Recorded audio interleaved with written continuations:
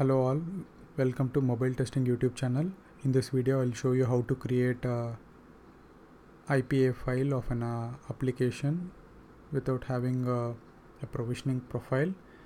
To do that, first you should open the Xcode project and then choose the real device over here, then generate the build.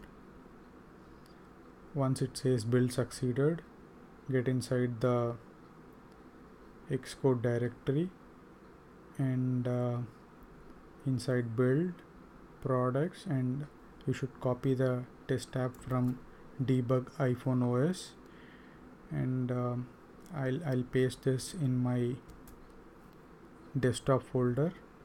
The next thing you should do is create a empty folder and name it as payload, and drag and drop this application inside that folder. Then right click and click on compress payload.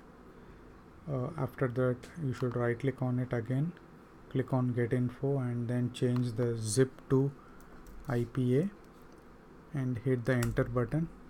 Click on use IPA and close this window.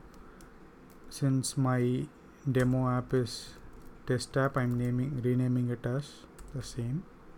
Yeah, that's it. Now you have the IPA file and you can use this to upload to AWS device farm. Also you can install it in a real device. Thanks for watching the video. Please subscribe to my YouTube channel.